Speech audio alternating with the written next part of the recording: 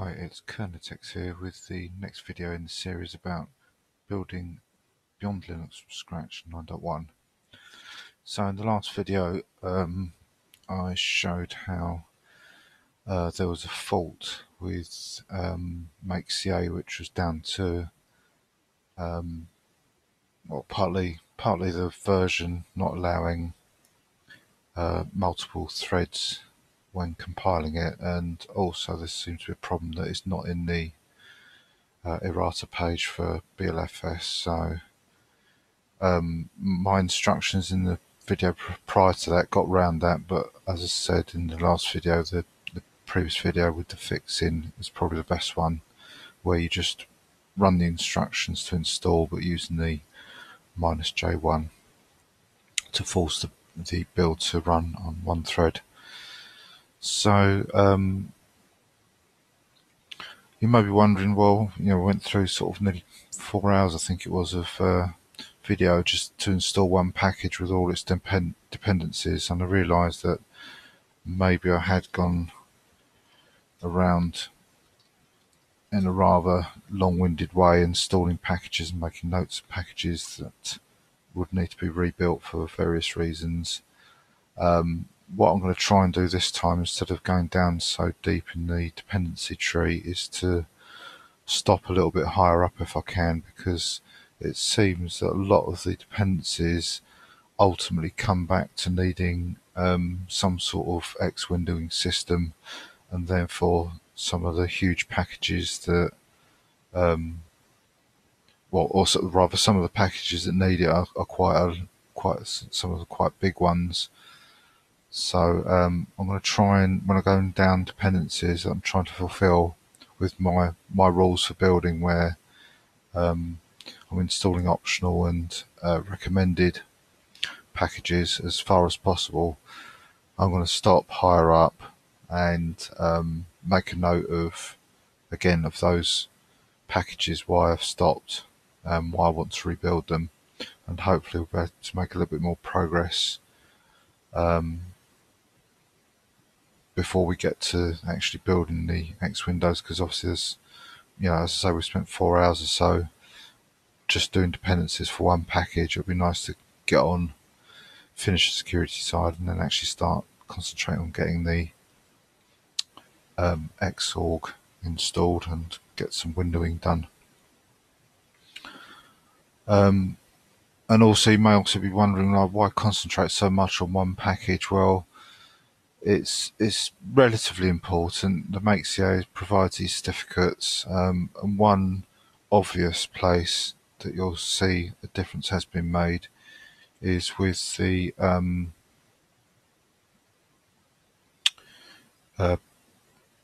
websites that we visit in links that have the HTTPS protocol. So previously, when we were accessing these, we're getting warnings about the no certificates, whereas now, if actually, I don't think the Linux from scratch uses HTTPS. Let's try something like BBC. So if I go to HTTP, first of all, it will probably redirect to HTTPS. Yes, it has, but you notice this time it hasn't asked me or said that there's no certificates. Do you want to carry on? So that shows that's without any rebuilding or anything. It shows that the links is able to use the certificates that are installed. It's found them. I don't know the mechanism exactly, but obviously it was looking for them before, wasn't finding any. Now they exist. We've installed them with MakeCA. They exist, and therefore it's now using them. The same with wget. I think we've only actually downloaded one file from HTTPS, as I remember. Let's see if I can attempt to download it again. It would have been probably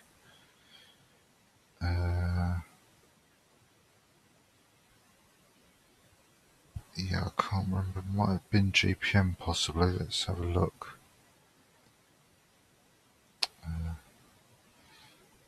Search with the right keyboard, GPM.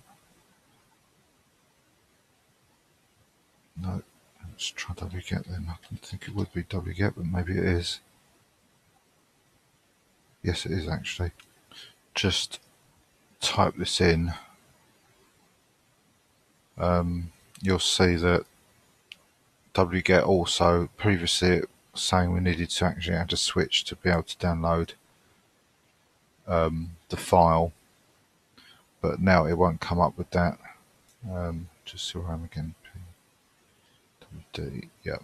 So wget https colon ftp.gnu.org/gnu/wget -1.20.3.tar.gz.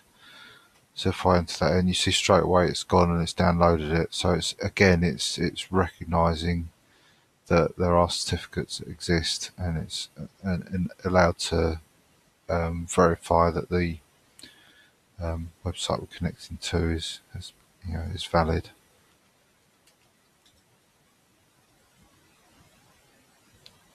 So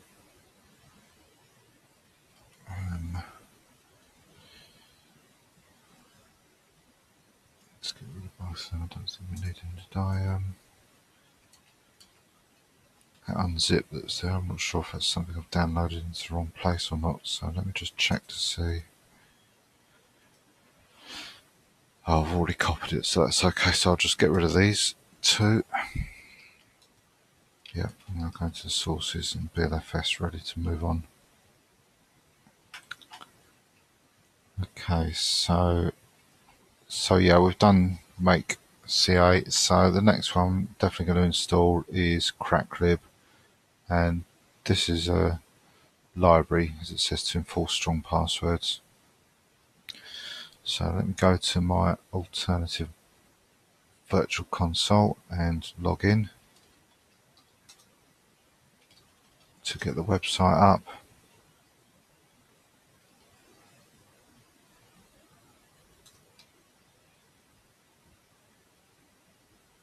Read online.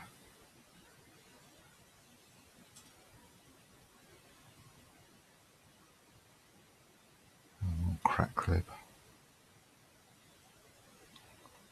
So again, yeah, we've got the first link here we've got is HTTPS. So when I press enter, it's just going to it's asking me about cookies. So just say A to accept the cookies. And it should just, say download. Fine, do that. Save to disk. And again, I'm in the wrong place, so let me come out of here. Let's go into where we want to download these two. That's better.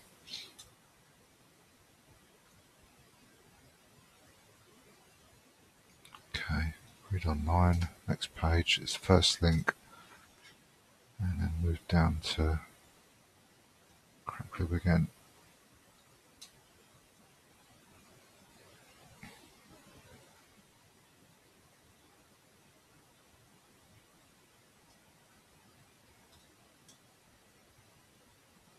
So that's done. I've got additional downloads. Right, okay, it's a word list for English-speaking countries. So there is another link there if you need words in a different language. And as it says there, you can add in as many or as few word lists as you want to install. So I guess if you want to be totally paranoid about this, you'd want to probably install all of them to cover all different languages, assuming they can be represented in your particular language. And it says there about the word lists and what they're good for and so on. Oh, it does actually say, no, the word list suitable for spell checking, not suitable for cracklib word lists in countries with non-Latin based alphabets because of word-based keystroke combinations that make bad passwords. So maybe what I just said about downloading all of them is probably not a good reason for this reason here. Right, so let's start installing it. Didn't download this, did I? So I'm going to download this dictionary. being to speak English, it'd be good for me. Go back and start installing after I've extracted it.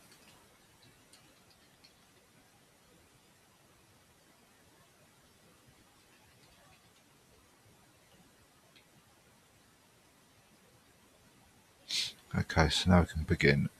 I'm just going to look at the configure commands, see what options there are. So I'll copy this actually, first of all.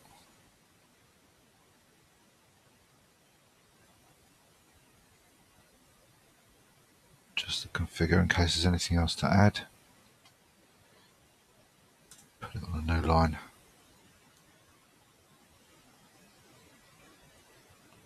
So that's the default location of the dictionary, disable static.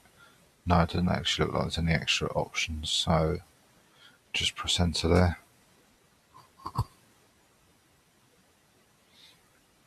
And again, you see this has got the double ampersand. I don't need to check that sed ran okay, it must have done because the configure is actually executed, so that shows that the fact that the configure ran shows that the sed command was successful, and obviously the configure command is completed without any errors, so that's fine. So all I need to do is do make now to build it, and now install it.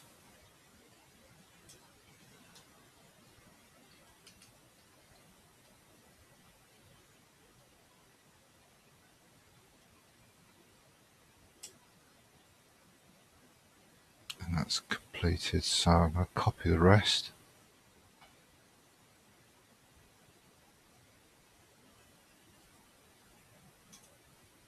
That's fine, and then it says to issue the following commands as the root user to install the recommended word list and create the cracklib directory.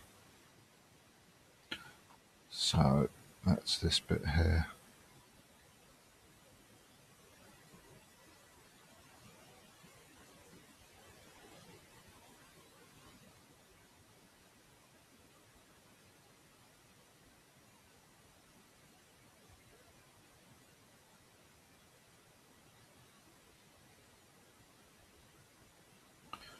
I'll just look behind here, yeah, that's okay. Make sure that the whole command's been copied correctly, and it has. So I can press enter. And it's just a couple of warnings about it looks like about certain words are not in the correct order in the dictionary, but that's just a warning, so that's fine.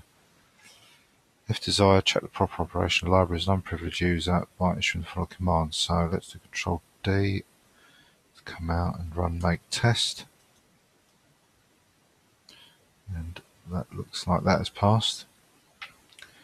So now it says if you're installing cracklib after your LFS system has been completed and you have Shadow package installed, which you do, because we installed it during the LFS installation, you must reinstall Shadow, and if you wish to provide strong password support on your system.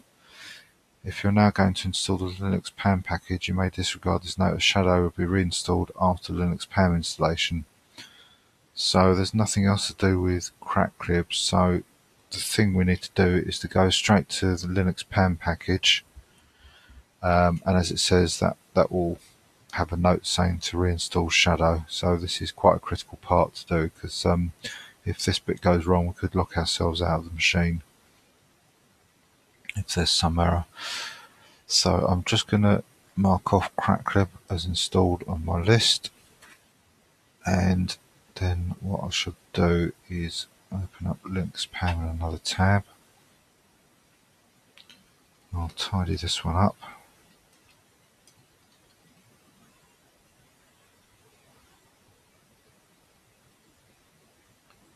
So you see PAM is pluggable authentication modules, and it's just an enhanced security feature.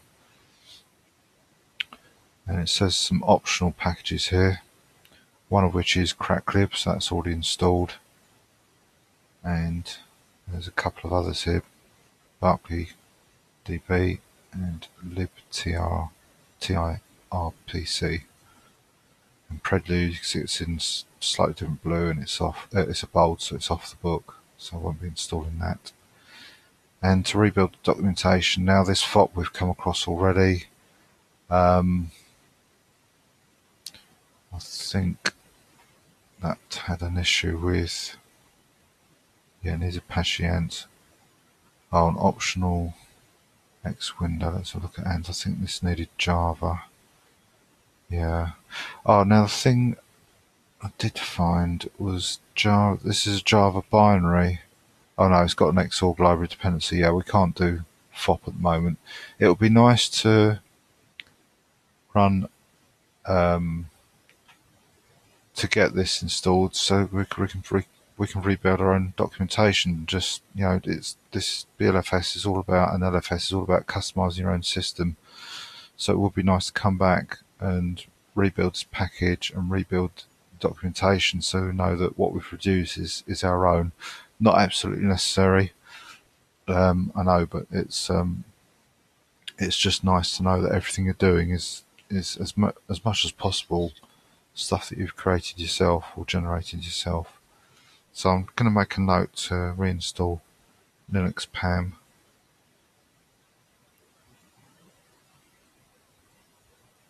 So that we can rebuild the documentation when FOP is installed, and by definition when Xorg is installed as well as Java.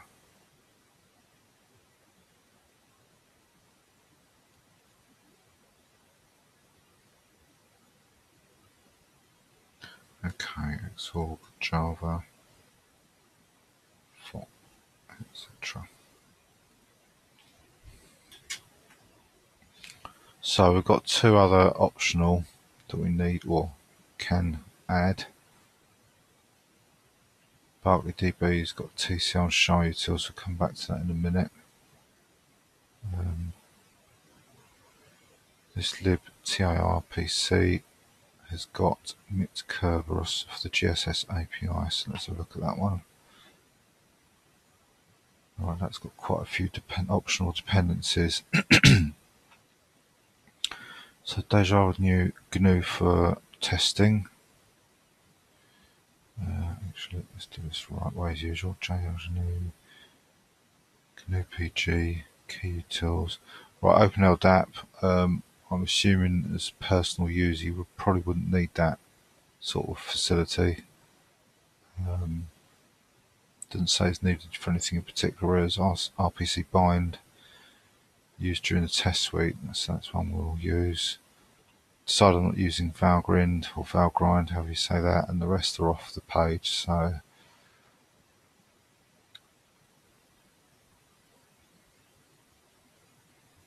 right, some sort of synchronized facility.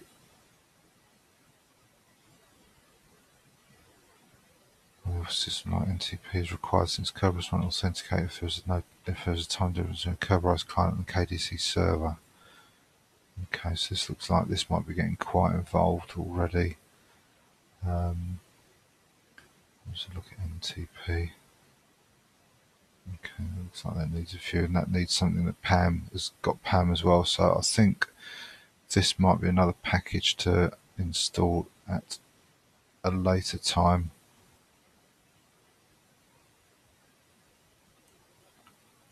Yeah, it's optional, so I'm going to make a note of this one as well.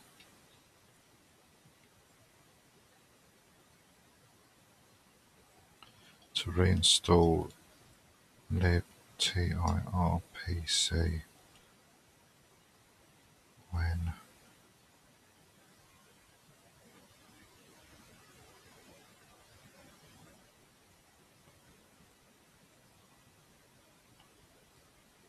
can be installed.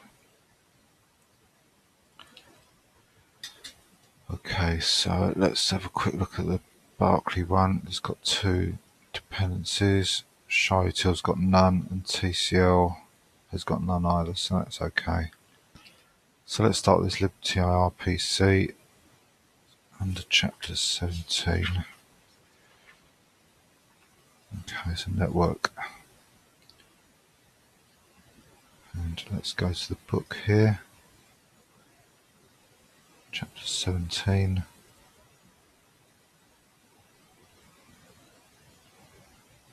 is that. So let's download it.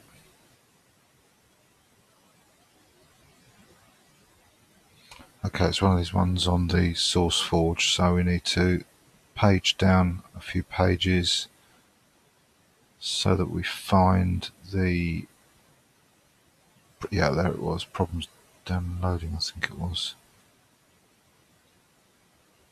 Yeah, that one there. Press enter, page down until, yeah, we've got the direct link highlighted, so press enter there. So I'll just put a cookie again, so just accept all. And there we go, I can download it now. And save to disk.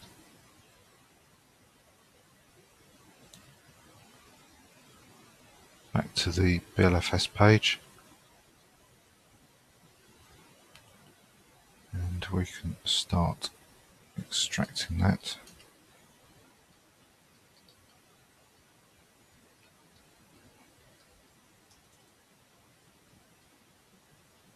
And we can start copying the commands. So the command explanations, there's no extra, but it does explain this disable GSS API. The switch is needed if no GSS API is installed. Remove this switch if you have one installed, for example, MIT Kerberos, and you wish to use it. So I'll just see what that does again.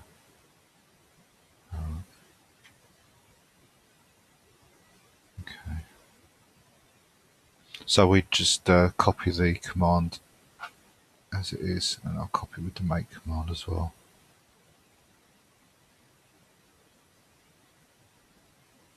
So there's no test suite, so I'll just become the root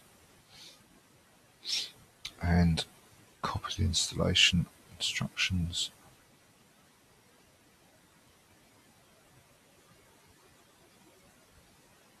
And looks like that one's complete, a short one.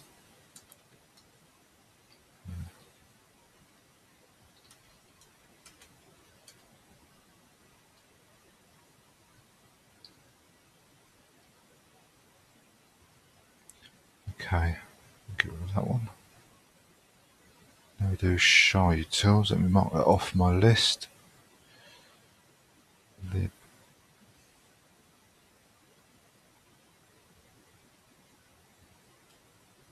Where has it gone? libturpc, there it is.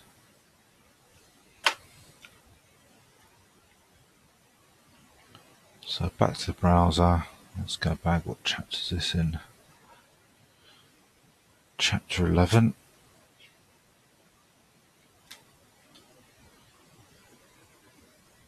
So let's just page back a few times. Show utils 415.2. So let's download the package. Download. Save. Go back to installation. So there's a few commands to run in. There's no other explanations for the configure, so it's quite a straightforward package by the looks of it.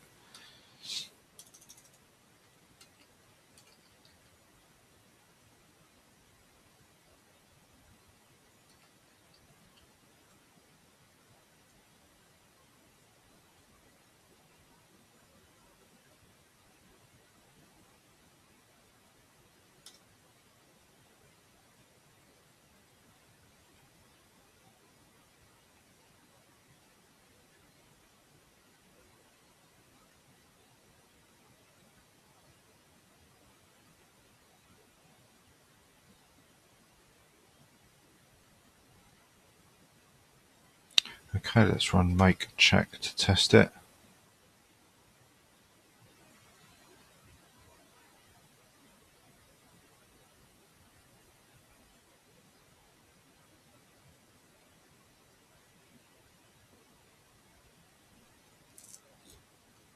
And that's a pass, so let's become the root and run make install.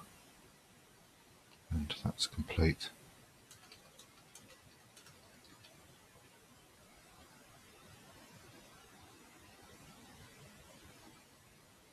So now onto TCL. Well, let me cross this one off, show utils.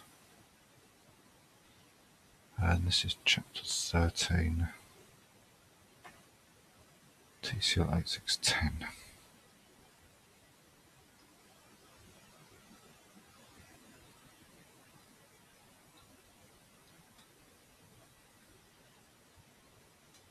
Okay, there's another one at SourceForge. I think there's quite a few of these. So yeah, we're going to have to... I'm not sure this link at the top, if it's any use or not. Let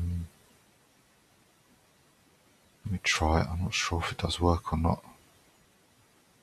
Oh, it looks like it does actually. That's a lot easier. I've used... it might be wget actually. Sometimes you fetch these long, strange URLs where they're passing extra information and either it doesn't download or it corrupts the file name and you have to specify the file name or rename it after you've downloaded. So let's see what happens with this one. This might be the way to do it.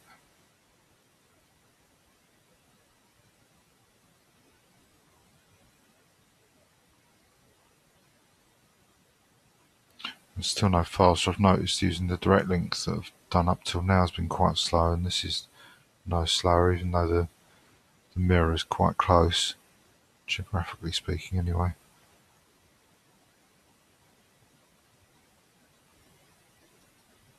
Okay, that looks like that might have worked. So the acid test would be when we extract it, and yeah, that seems to be fine, so that's worth knowing. So let's get the web page back again. Additional documentation. Okay, let's download that as well.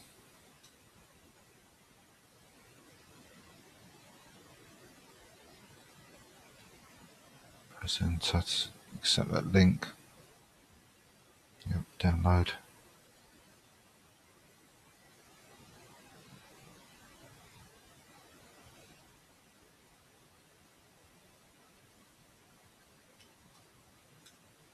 Okay, that's good. So as it says, you might recall that TCL was installed in Linux from scratch, but it was during the temporary stage in chapter 5, so it means that because it wasn't installed in chapter 6, it's not available at the moment on the system. So that's why we reinstalled it here. In fact, I believe we reinstall Deja GNU as well at some point as an optional dependency again. Because of the same reason, it was only installed in the temporary phase and not in the final phase in chapter 6. So let's extract the documentation. That looks like it's done. And install TCR by running the following commands.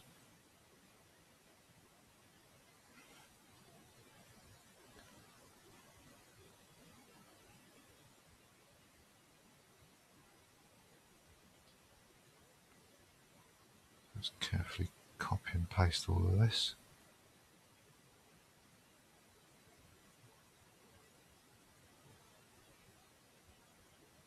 Oh, didn't check to see if there's any other options. No, there isn't any, so that's okay.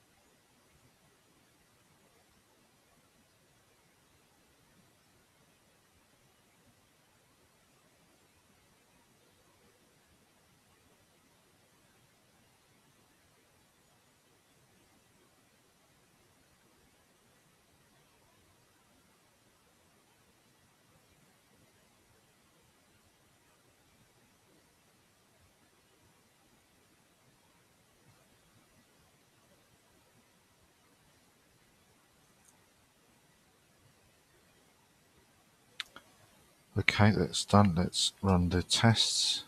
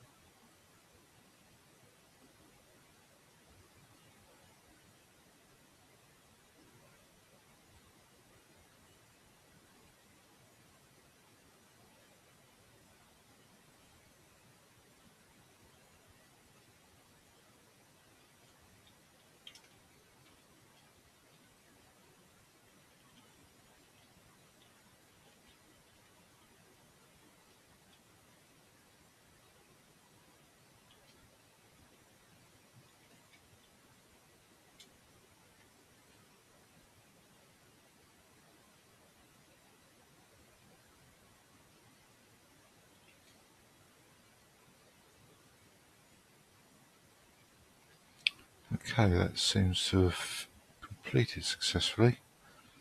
All the tests. Let's just scroll back to see if there's any more information. Just get the whole screen up. So failed 0, so yeah, there's nothing to be concerned about there. If you test skip, it's not a problem. So let's go back to instructions as the root user.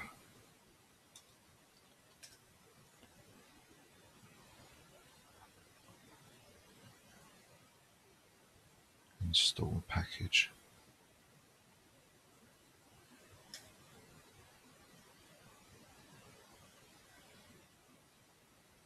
And if you download the optional documentation, install it with these commands.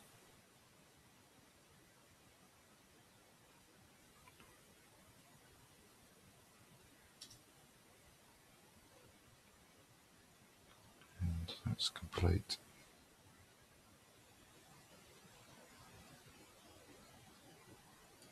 So you notice we've gone into a subdirectory here called Unix, so we need to go back to before we can tidy up.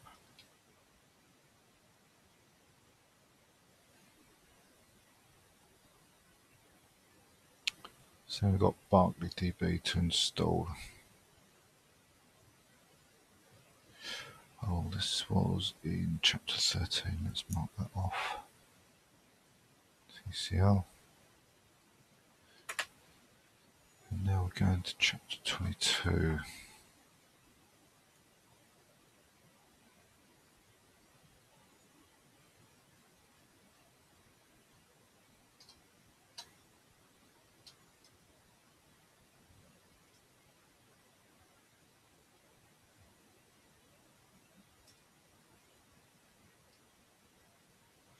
Right, so it's quite a big package, 34 megabytes.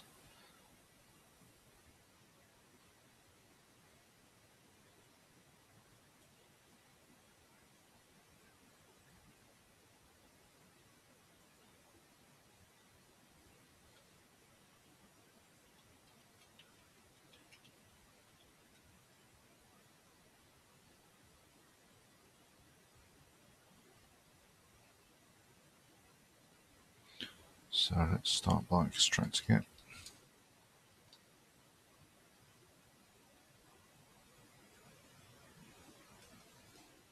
Alright, it doesn't start with BARC, it starts with DB, the file name.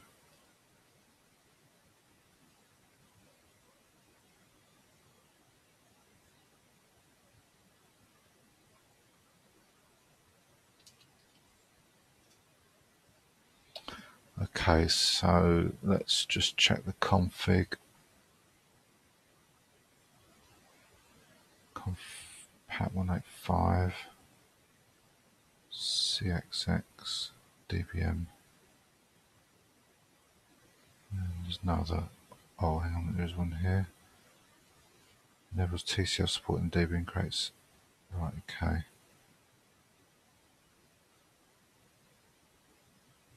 And there's one to enable Java support. Currently it's broken with Java 10.x. Well, I believe BLFS installs Java 11 or 12. I can't remember which now. So there's might be one to come back and build, even though it's not got. Maybe that's why Java's not an option.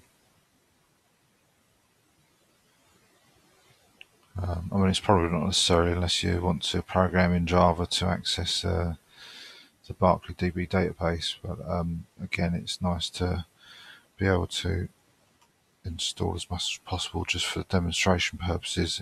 It's up to you whether you want to install it or not.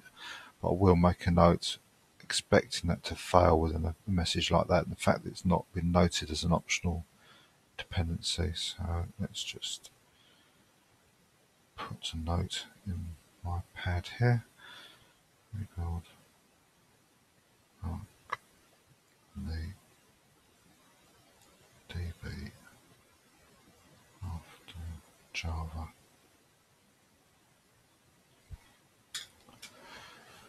Okay, so but I do need to add in the enable TCL and with TCL equals userlib because we've got that installed. So let's get the instructions up.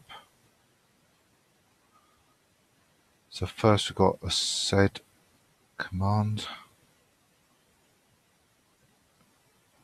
And let's just check that. Okay, it did.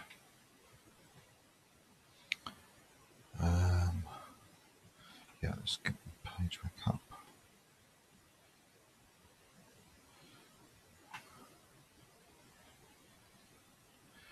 And now we can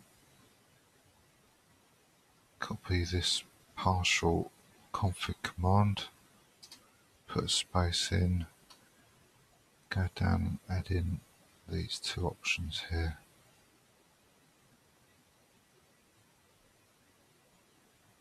And press, oh, let me just check again because I can't see that yet. Usually it's copied okay. So now I can press enter.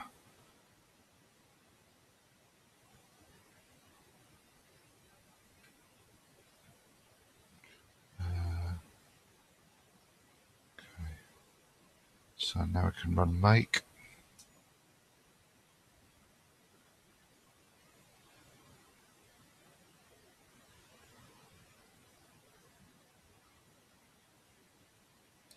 And that's built. So now we can become the root.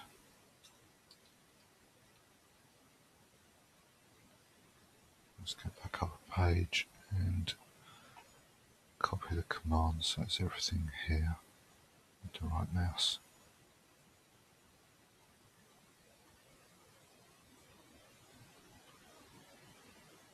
Let's check that. Yep, that's okay. Press enter.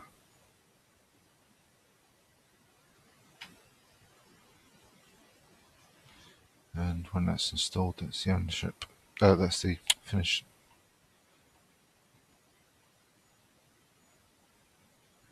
There's quite a few files it's changing the ownership of there.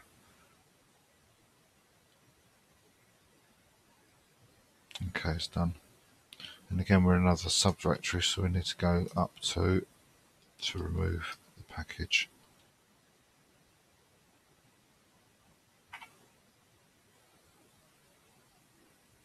So now we can install Linux PAM. Let me note this one as complete. DB.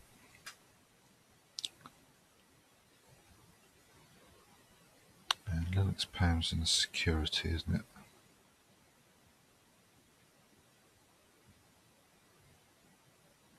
That's down here.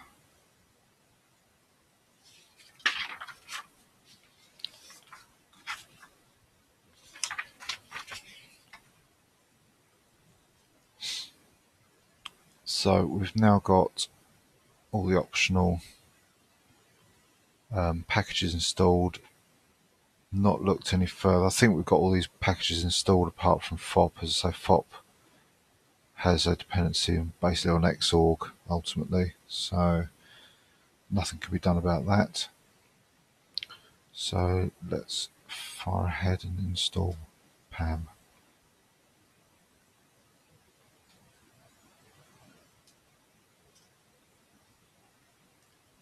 And if you notice the Linux PAM archive has got a capital L in the Linux, so that's worth remembering when we extract it. Let's get the documentation.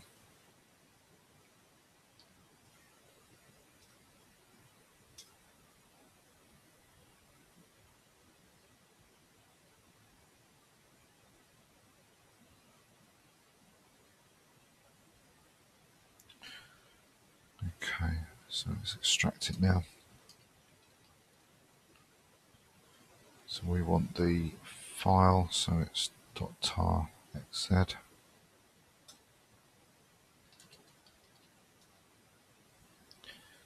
And we need to copy this command. I'll just show on here, this command here, to install documentation.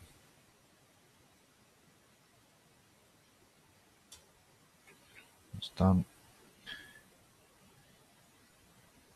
If you instead want to regenerate documentation, fix the configure script so that it detects link if installed. Well, we're not regenerating because we haven't got all the dependencies, so we'll just move on to the configure. Let's check for any extra configure commands.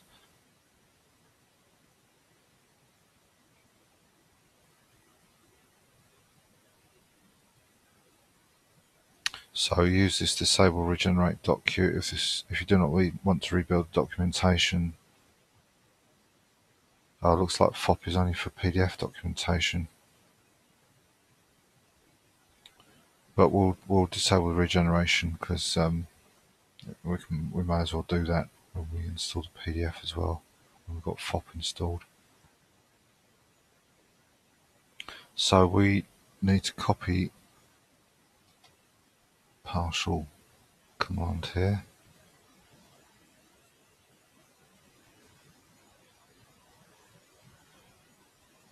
In fact, I mean, to be quite honest, what that's saying down here.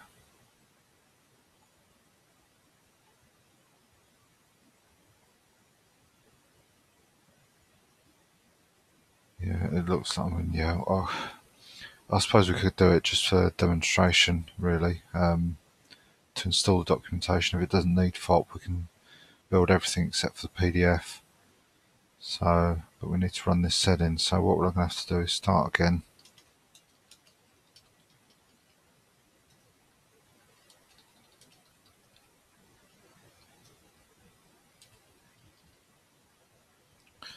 So we go back up again. Right, let's not run that command because we're going to regenerate it. So if instead you want to regenerate documentation, run this setting. So let's do that. That just exercises more of the code. But if it doesn't work, at least we have got the documentation. So in theory, we should just be able to run all of this in. I'm not going to though, I'm just going to run the configure just to see if there's any information at the end which we can inspect before we actually start the build. That didn't tell us anything, so let's just run make.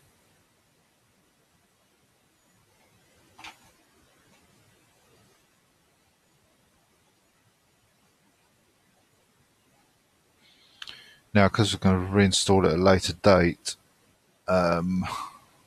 which I think I've got a note of, yeah, there's a warning there about not needing to create this PAM file here as you do at the moment for the first installation, because we'll have another one existing and it's a bit more comprehensive than that.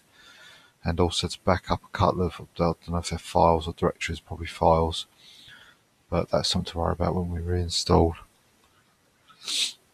So we've done the make. To test results, suitable PAM, etc. Other configuration must exist.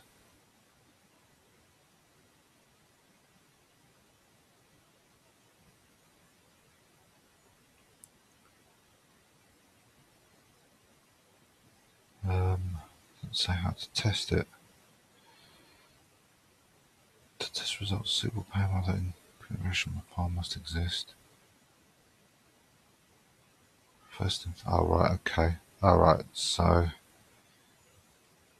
we need to install. Oh, I see, that's doing the directory in this other file, that's fair enough.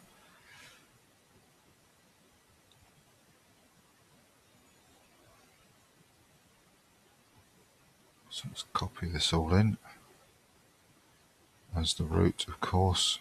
So, root.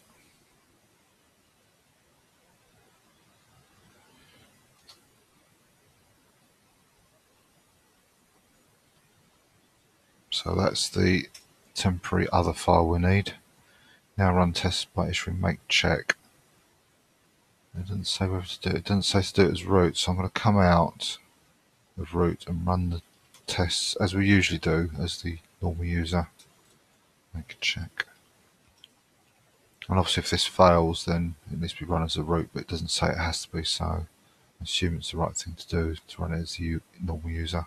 And it appears to be okay, there's no errors. Yeah. I imagine with these multiple results it would fail immediately and not carry on to do the rest, so I'm assuming without inspecting the whole lot that everything's fine. So as it says here, only in the case of first installation, remove the configuration files earlier by issuing the following command, and that's because we are going to create some configuration files in a moment, and we wouldn't want to do that on a working PAM system. That would be quite serious if we did that. So let's remove that other file and finish the installation.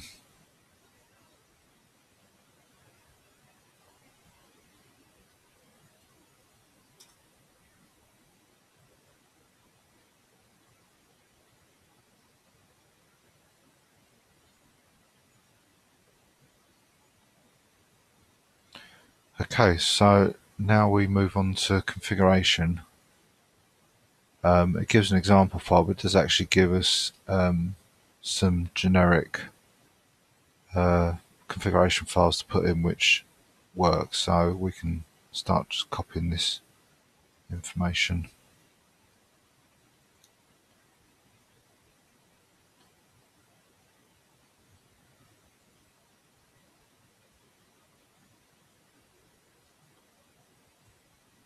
So that's that first bit. Then it says the remaining generic file depends on whether cracklib is installed. If it is installed, use this configuration. So that's the next configuration after the one we've just done. So let's copy that. Minus.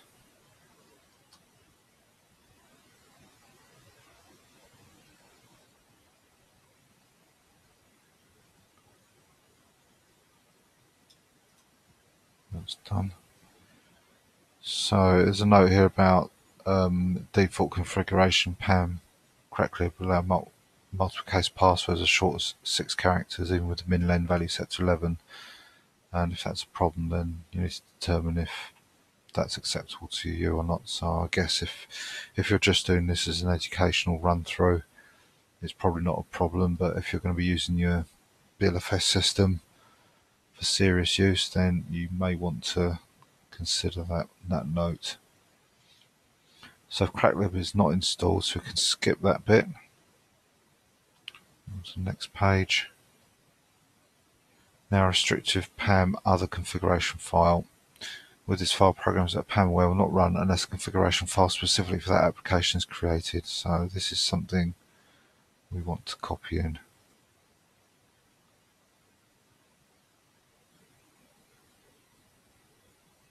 So this is the other file that we created earlier but didn't have so many entries, and this is one they're warning about when we rebuild PAM not to overwrite. Of course, if we do, then we can at least come back here and add it, assuming it hasn't been modified since.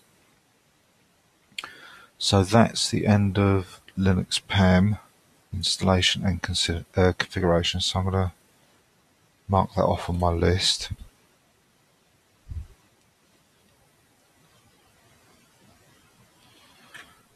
And now we go straight onto the shadow package.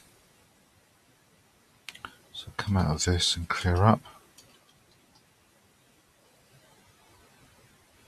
And we'll move on to shadow.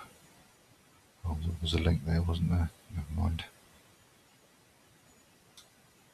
So we've already installed shadow, but this is now reinstalling it with cracklib and PAM. So I'm not sure if this is the same version as we've installed or if it's a newer one, so we'll just use the link that they've given. I imagine it'll be the same version. So the requirement is we've got PAM or cracklib. So we'll see which one gets used or how we specify in a moment, I imagine. So installation, let's extract it first. Make sure it will extract. The installation commands below are for installations where Linux PAM has been installed with or without cracklib, and Shadow is being reinstalled to support the Linux PAM installation.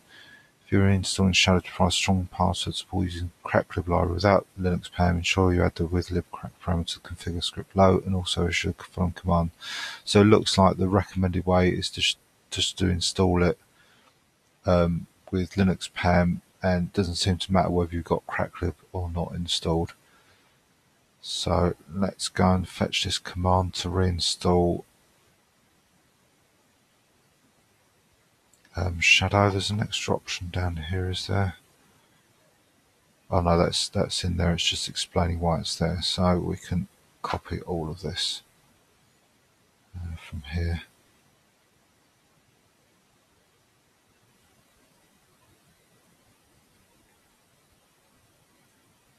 Just going to click behind to make sure that's copied okay. Yeah, we've got double ampersand on the end. So let's bring that back.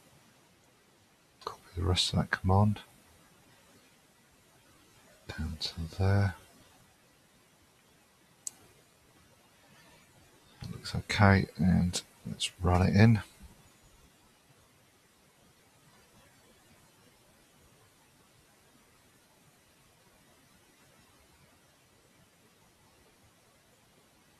Well, that's finished, so let's become the root and make install.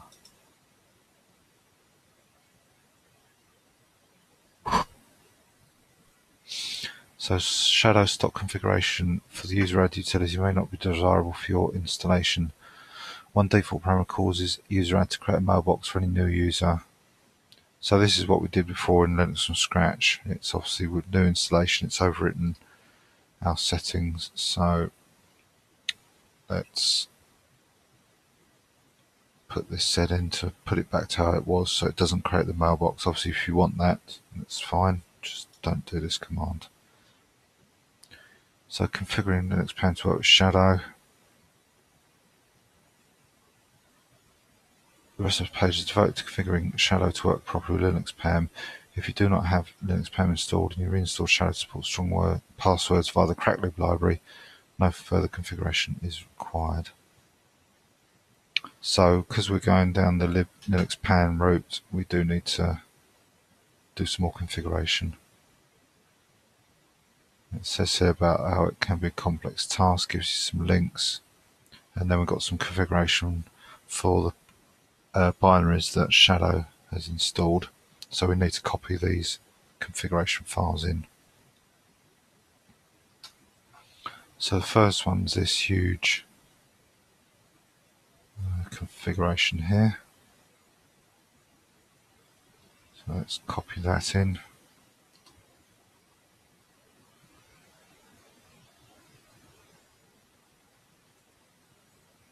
So that's in. Now there's some other configuration files that go into the PAMD directory, so there's quite big ones here. So this is all for login.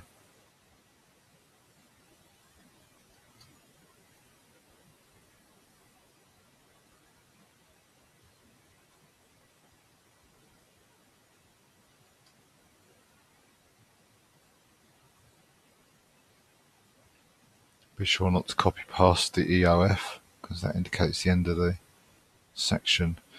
So it might be worth just double checking that we've copied and pasted correctly. So I can't go back any further than that on the scroll back. I'm just quickly checking that I haven't duplicated, like pasted twice, any of this information. It looks okay, so press enter, that's done. So there's a short one for password.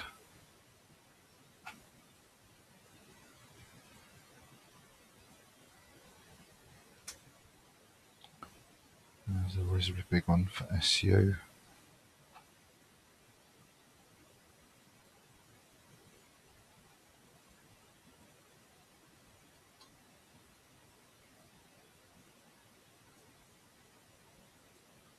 Can just quickly give it an eyeball to make sure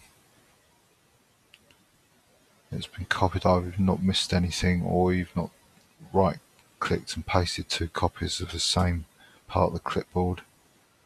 That's okay. Change.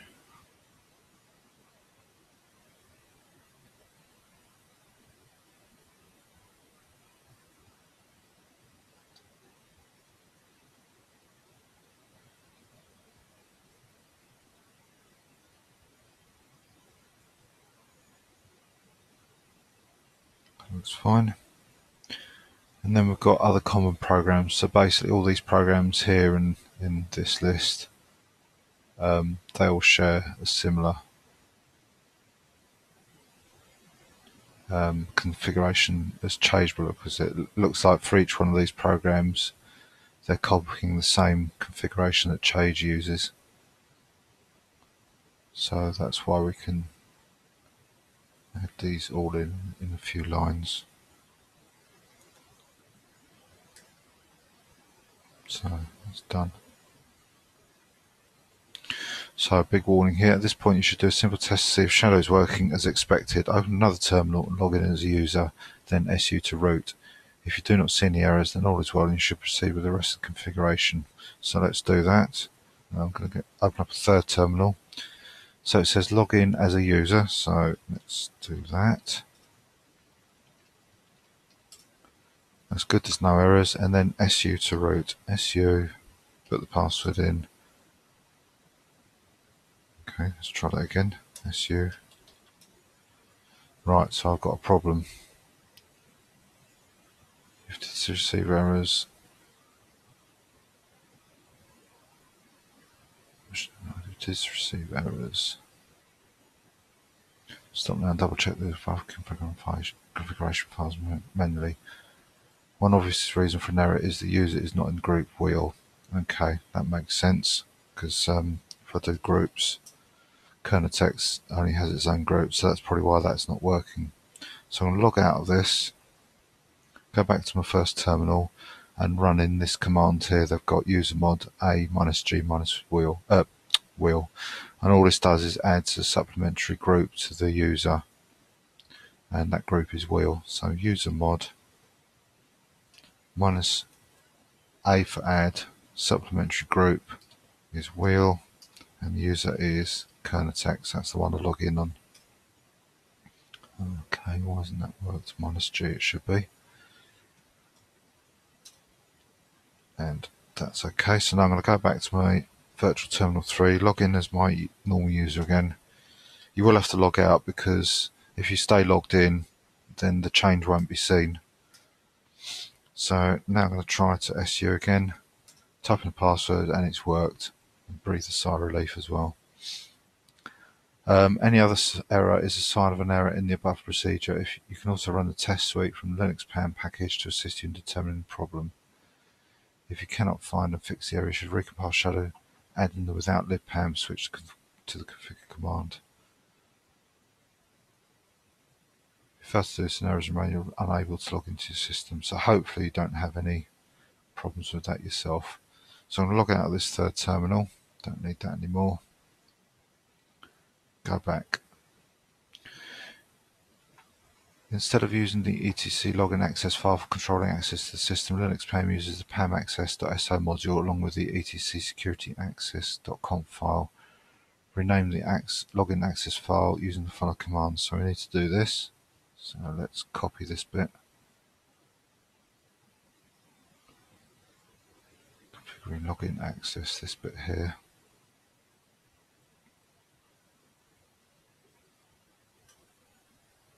Okay, it's renamed it. And configuring resource limits. Instead of using the etc limits file for limiting usage of resources, system resources, Linux PAM uses the pamlimits.so module with the etc securitylimits.conf file. Rename the etc limits file using the following command. So they're just renaming them, adding an, oops, wrong mouse again. Adding .no use to the existing file, so the existing file will still exist. It just won't be the same name. It will have .no use on the end. So it just indicates if you're browsing that that file is not in use. I'll show you that. And there you go. It was limits as it specifies in the manual, and now it's limits.no use to indicate that it's not to be used or it's not being used. So that's Shadow and Linux PAM installed, and it's all tested working, so we shouldn't have any problems logging in the future. So get rid of Shadow, go back to cracklib and move on to the next package. So as I say, I'm only installing packages that are necessary to install at the time, Linux PAM being one of them, cracklib's another, and makeca. So we'll just move on. So this is for encryption of blocked devices, so that's something you may want to do, but that will come up if you are installing the software for things like encrypting blocked devices. I'm not going to do that in the moment. Sazzle, again, I think this is a dependency of some packages, so I'm not going to bother with this one now. Same with GNU PG. GNU TLS, again, it's optional for some packages, although there are some user space tools, it says there, so I'm not going to bother with that at the moment. Same thing with GME, not bother with that. Right, there's HavGed or HavGed. It contains a daemon that generates an unpredictable stream of random characters and feeds the dev random device. So this is one that will be useful to have if any program that we build or install or run that uses dev random wants some random data, then obviously this is a good one to use. So there's no requirements, so we can go ahead and install this straight away. So let's clear up Shadow.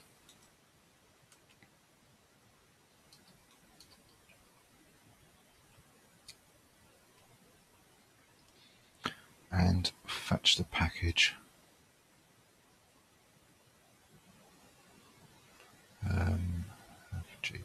GD.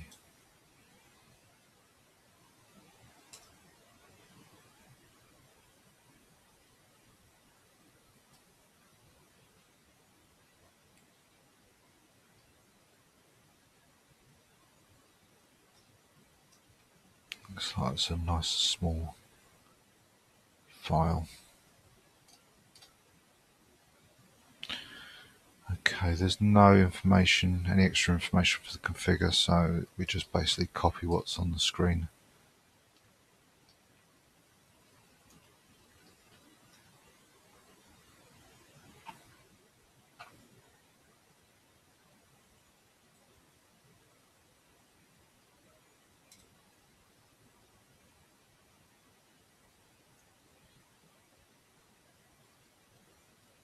Right, so let's test what we've just built. And that looks, yep, sample looks good, it says. So it's become the root. Oh, looks like that wheel group has worked immediately. I wouldn't have thought this would have worked, so I was wrong there. Normally when you make changes to the user, the changes don't get affected unless you log in again, so that's quite interesting actually. Yeah, it still says Kernotex. Oh, maybe because I'm still on the old login, so maybe the best thing would be for me to do here would be to log in again. Just so I get that that wheel group in my profile. Yeah, there it is there now. Just so I'm using the Linux PAM code.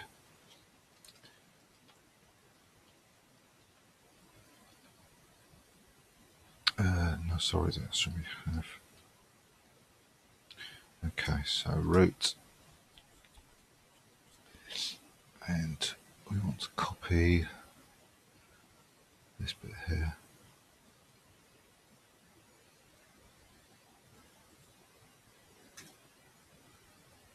So that's installed. Now we need to install some boot scripts. So we need to go back up, and if you remember, we left that directory there, so we can go into there and just run make install -have ged,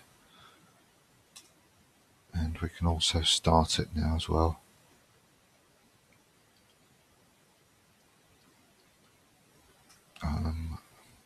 Start.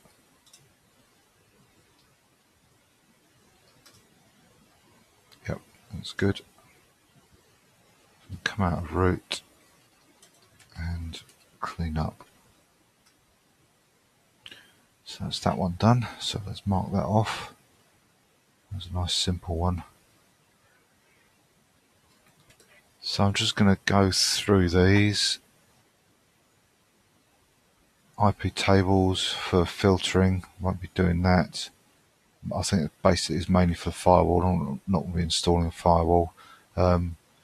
It does say here in the description it is quite a complex, or can be quite complex, although the looks of the instructions have got configuration depending on what sort of firewall you want to set up. And as you can see, there's lots of extra information there, so that's quite a complex thing to be getting on with. So the libcat package was installed in LFS, but Linux PAM support is desired. The PAM module must be built, so we can do this. We've got Linux PAM installed. It's a requirement. We may as well take advantage of this security. We've installed it. Let's use it. So let's go to this libcat page now. Again, we've probably, as it says, already installed it, so we've probably already got a copy of this, but let's just download one for BLFS. I assume it's the same version, but in case it isn't, at least we'll have an appropriate version. If you're upgrading libcat from previous version, use the instructions in the LFS libcat page to upgrade libcat. If the PAM module has been built, it will automatically be picked up. Okay, so let's just check to see if we are upgrading 2.33. Oh, this is the SVN version. So let's view the, oops, wrong.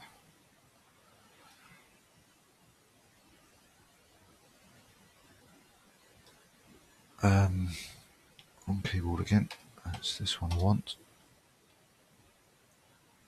Read online, stable, and we want to find lib.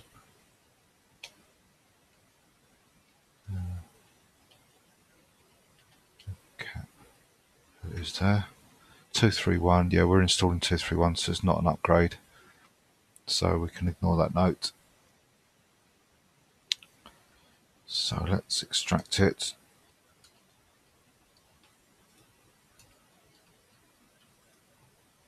And install. I'm just going to type this in, I think, this one. Minus capital C, PAM underscore cap. Oh, I see. It looks like with this make command, what we're doing is we are just compiling the module for PAM rather than the whole package. And that's why it's saying if you're upgrading from a previous version, you'll need to basically reinstall it, recompile it, reinstall it to upgrade. So that makes sense, that note now to me. Okay, that was nice and quick. There's no test suite, so it's just a couple of install commands.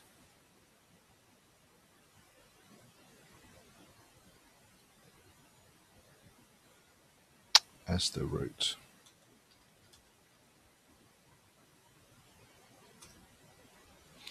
Configuring libcat. In order to allow Linux PAM to grant privileges based on POSIX capabilities, you need to add the libcat module to the beginning of the etc PAM sysauth file. So let's copy that in.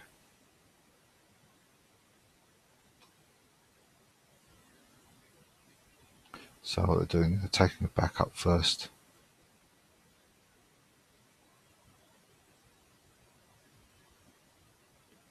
And then making the alteration.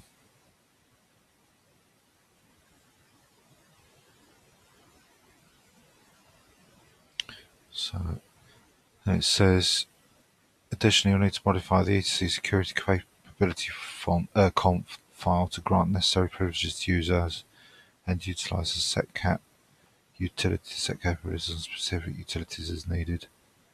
See man8 setcap and man3 cap from text for additional information. Okay, so there's no examples given there, so you can assume that we don't actually need to do anything at the moment unless you know you have a specific need to make those changes. So that's done.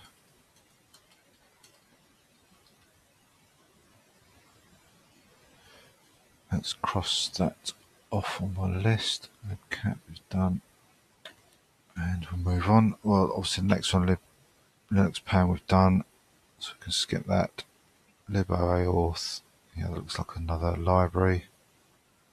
And that's another library. This is something I think I'll plan to build later. Yep. Nettle is a library. NSS we've already installed. So open SSH. Now this package, as you can see, has got options for the X Windows system. Usually, what I usually do when I'm installing Beyond Linux from scratch is I do virtually everything remotely from OpenSSH through an SSH link via another computer. In fact, it's probably the only, apart from maybe wget, because there's no FTP link to fetch it. It's probably the only other package I install before, at the terminal. As I'm doing this slightly differently from the command prompt on basically the single computer, and I'm trying to get as much installed as possible. So the option that X Windows is here in Kerberos, which is something I'm going to install. I'm not going to install this now, but I'm going to make a note to install it at a later time in my list of things to install, which is growing quite big now.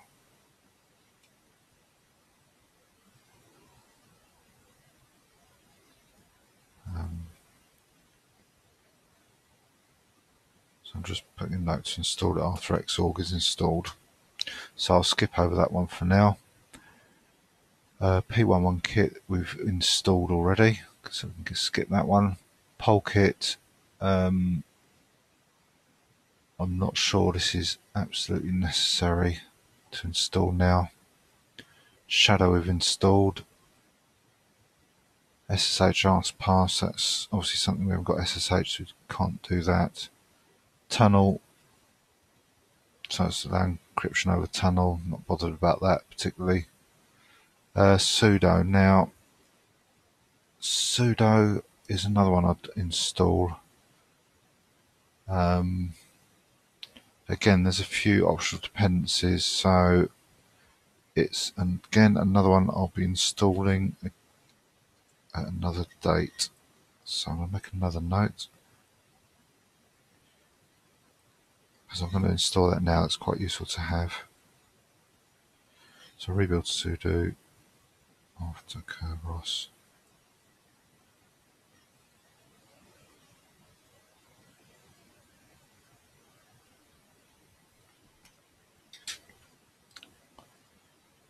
But yeah, apart from that, LDAP I wouldn't use. MTA might be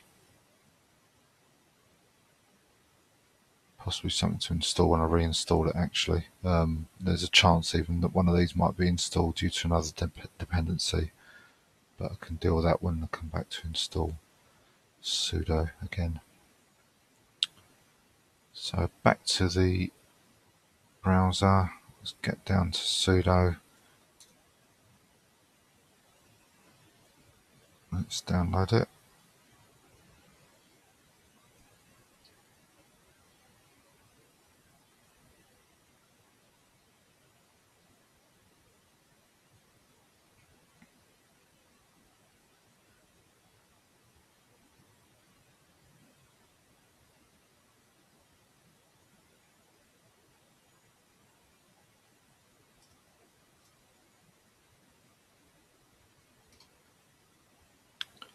Okay, so let's extract it.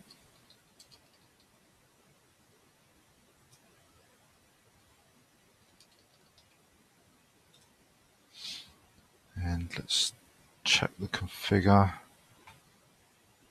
So all these are explanations of what's...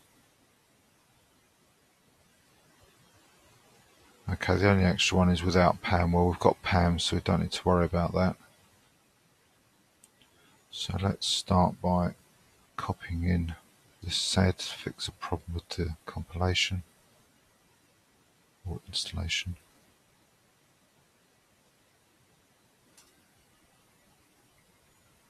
And run the config command. So you can see there's a prompt there which you could customize for yourself if you wish to. But I think I'll just take the default. It's perfectly acceptable.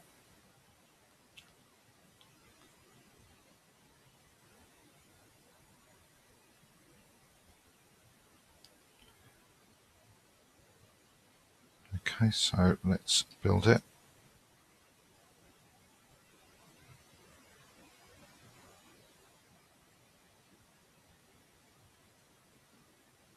And to test the results, there's a complicated command to run there, so I need to get this window out of the way to see what I'm doing. Be careful not to copy the full stop after the log, although it might not make a difference, but it could possibly. Just bring back the browser. Okay, looks like that's all worked.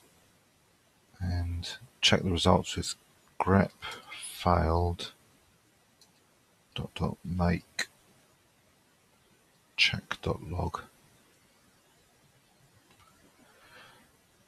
So it looks like none have failed, so that's good. I've got a complete pass, so we can install this now. Already trying to use sudo and haven't installed it yet.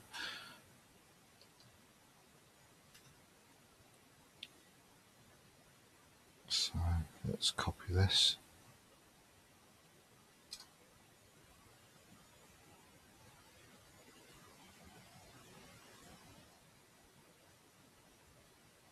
Okay, that's finished. There are many options to sudo's config command check configure. Okay, so there are other options there as well we could have looked at. As is the usual case, there's normally other options that don't get mentioned in the book. I think they just mentioned important ones or ones of interest. Configuration. The sudo's file can be quite complicated. It is composed of two types of entries: aliases, basic variables, and users specifications, which specify who may run what.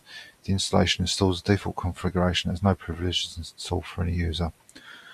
A couple of common configuration changes, there's a spelling mistake there, are to set the path for the super user and to allow members of the wheel group to execute all commands after providing their own credentials.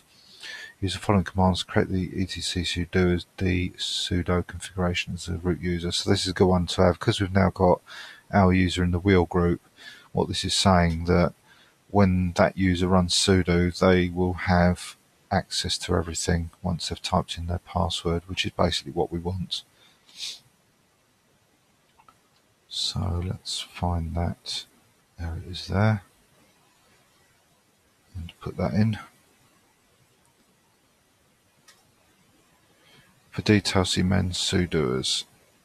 Sudo developers highly recommend using the vi-sudo program to edit the sudo's file. This will provide basic sanity checking like syntax parsing and file permission to avoid some possible mistakes that lead to vulnerable configuration.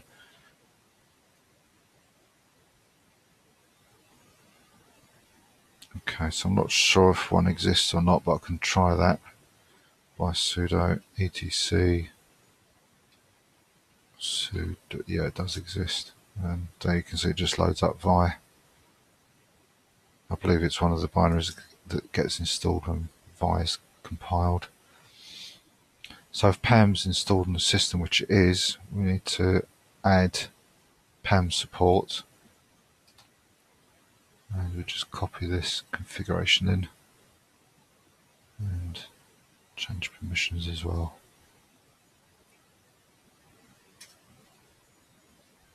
Looks like that's it. So I'm going to come out of this and see if I can actually sudo.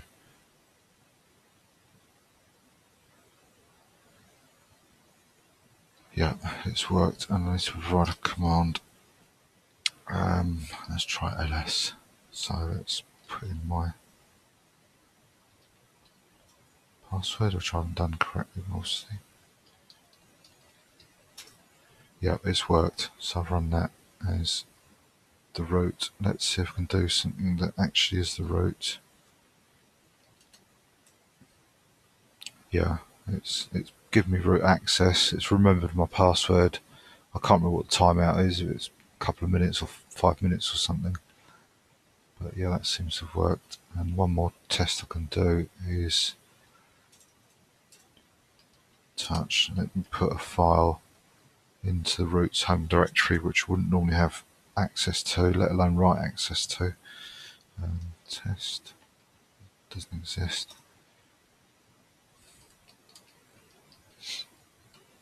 Yeah, so I can't even tab it. So let's try s-cell/root. There it is. So let's now remove it.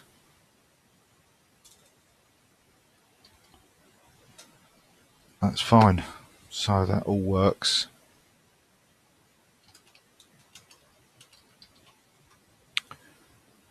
Okay, so tripwire, it's for detecting integrity on files.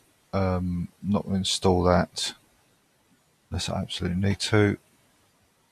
And looks like there's another library there. So that is more or less it for security. Apart from some of these, I'm sure we'll be coming back to the security section to install certain packages. Probably not all, but I'm sure we'll be coming back here. This, just in case you're wondering, we're actually still within a part or a main section of the book called Post Configuration, LFS Configuration, Extra Software. So this is the extra software bit we're still doing. So I think the idea is that you do go down these little sections within this part. So this is all the security bit that we've just been through. You can see the next bit is file systems and disk management. So there are some utilities here that you might want to install. For example, BLFS utils can be useful, especially if you want to create a USB drive, format it with FAT partition to allow it to be read across various devices. MDA, ADM if you're using RAID disks and so on. Parted might be useful.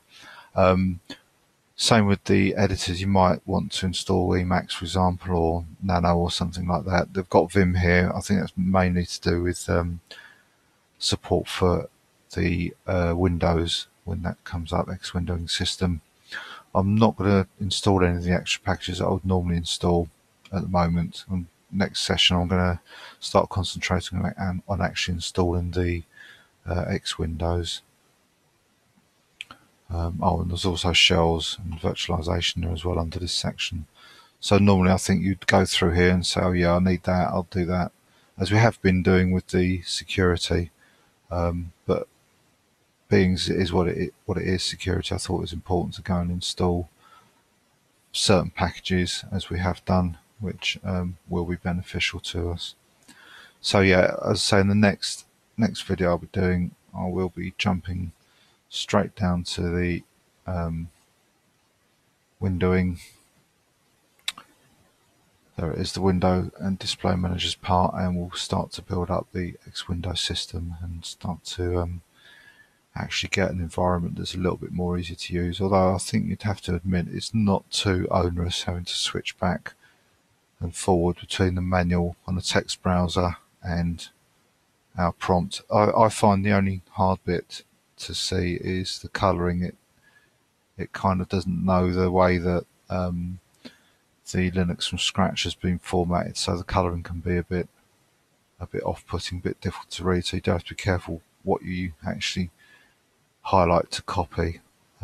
It's a shame that there's not code in the Beyond Linux from Scratch book to alter the colouring within links to make it more obvious, as they do with their, for example, if I open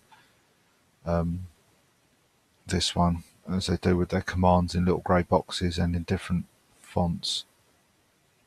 That's a bit of a pity, but maybe that's not possible. Maybe they've not looked at that. Maybe that's something that somebody may do in the future. Anyway, thank you for watching this video, and don't forget to like it and subscribe if you haven't already, to hear about my future videos on BLFS and other things I do. Thank you very much. Goodbye.